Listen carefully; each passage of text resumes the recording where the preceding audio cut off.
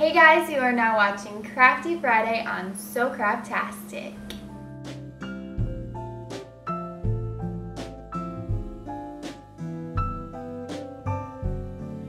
I'm about to show you how to turn some ordinary crayons into a colorful candle.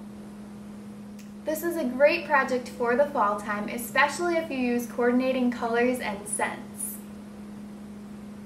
If you love crayons, then be sure to like this video. Now without further ado, let's fall into the craft. You see what I did there? To make a crayon candle, you'll want to have the following supplies: Dixie cups, some sort of clear wax, double-sided adhesive, candle wicks, a glass candle holder, some toothpicks, a scent if you so choose, and of course your favorite colors of crayons. Start off by attaching the wick to the inside of the glass container with your adhesive.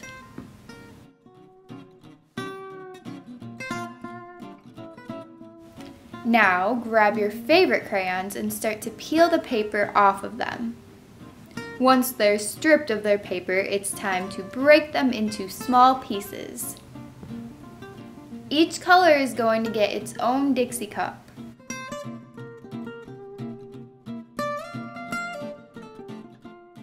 You'll also want to fill the rest of each cup with some clear wax. If you have a scented wax cube, you should put that in as well. Take one of your filled cups and place it in the microwave. I'm putting mine in for about 2 minutes and 20 seconds. Carefully take the cup out of the microwave if it looks like the wax is melted. Now stir your wax mixture with a toothpick or a popsicle stick. Let your wax cool off a little bit and then pour it into the candle holder. When using multiple colors, let the wax dry completely between layers. Making more than one candle at once is a great idea for any of you who are impatient because you'll probably end up waiting 15 to 30 minutes between pours. That can get super boring. Prepare each cup of wax the exact same way and let each layer cool off before moving on to the next. On to the next one. Once all your colors are poured, as you can see, you will have an awesome candle. So pretty.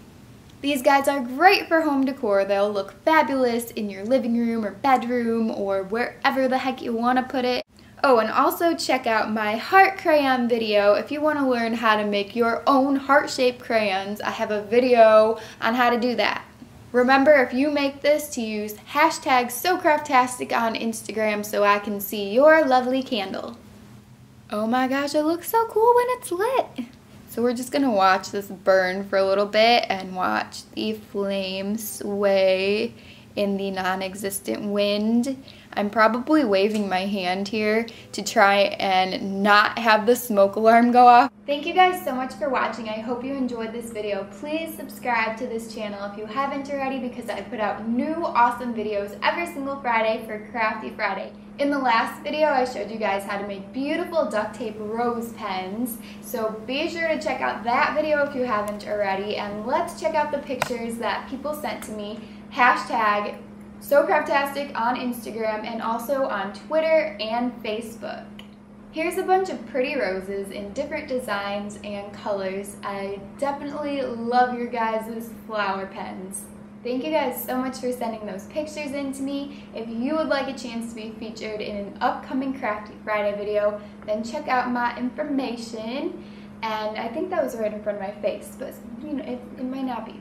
You just might see your crayon candle in next week's Crafty Friday video. I hope you have a great rest of the day, and I will see you soon. Bye! I'm so far away. I kind of want to crawl through here now that I've cleaned it off. I don't think that's a good idea. And I'm up here. This would be so uncomfortable to film like this. My elbows hurt so bad. Alright, that's enough. Sore, ow. Oh, that was not graceful at all. Sorry.